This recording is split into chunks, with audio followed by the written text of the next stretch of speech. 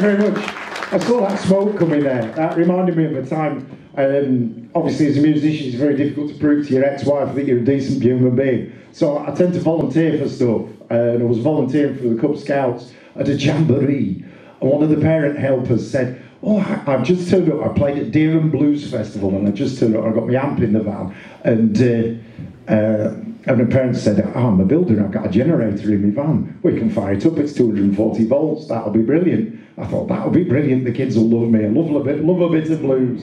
So I fired it up. I've got to say the amp sounded pretty good. But then I saw this smoke coming past, I looked round and my amp's on fire. That amp is on fire. It's got smoke coming out the back of it. Apparently a 240 volt generator kicks out a rather big current that I hadn't factored into the whole equation. Did look good though.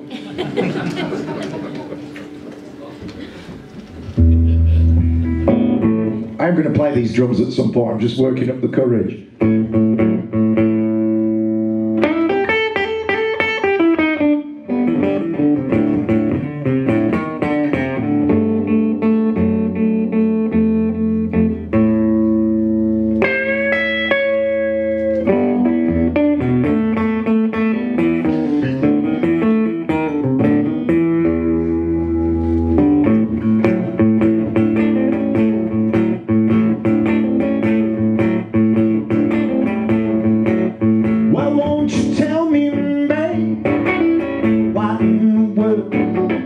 What in the world couldn't be wrong?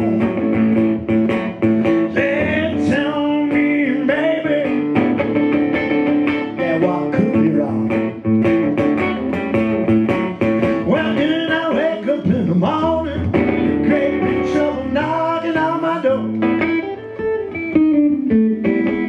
Ain't gonna forget it.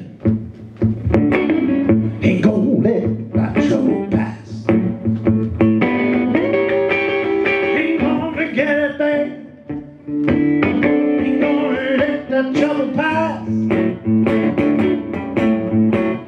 Yeah, but sometimes I wonder how long my trouble gonna last.